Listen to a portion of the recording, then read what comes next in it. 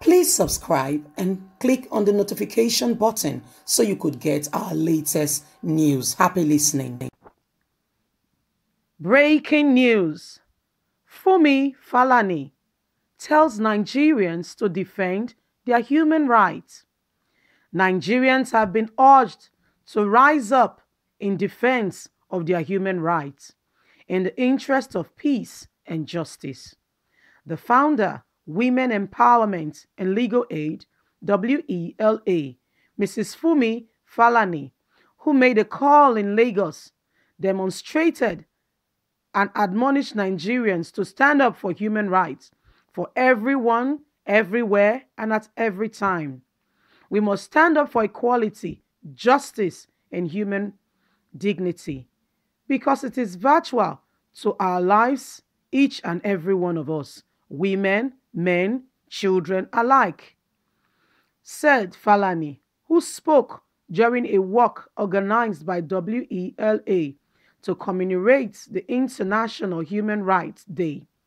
The need to end discrimination against women in Nigeria to close the existing gender gap also necessitates the birth of WELA to assist in efforts to stop abuse against women.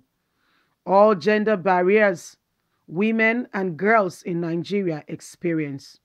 In times like this, we all must come together to educate ourselves and our youth in basic human rights.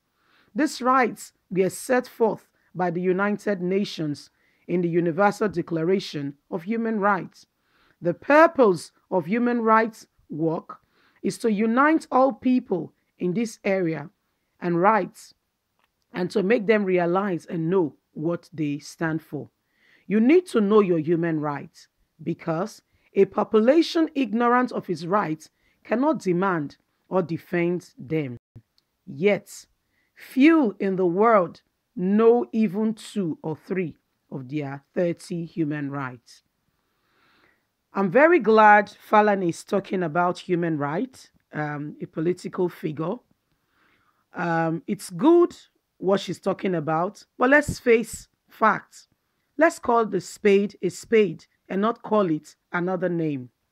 What are you doing about the rights of the bill that is about to be passed on human rights about people's legality to speak, freedom of speech? Yes, that's where I'm going. We make and put together organizations just to sap money from the nation. But are we really tackling the issues? One of our fundamental human rights from the United Nations, like you rightly quoted, is freedom of speech, expression, and the government that we have put in place, we should be able to scrutinize them and make constructive criticism. Yet, the same government are passing a bill so that nobody will be able to speak for the government is God. Who says? Nigerians, I call on you today to leave a comment, subscribe, and remember, make the comment respectful and in order so that we can look at what is really going on in our country. Let's give to the people what they duly deserve. Nigeria deserves to be great. And the people deserve all the basic necessity of life. Come on, politicians, do the right thing and stop going around giving speeches, doing what I say, and never practicing them yourselves. Thank you very much for listening. I hope you have a lovely day.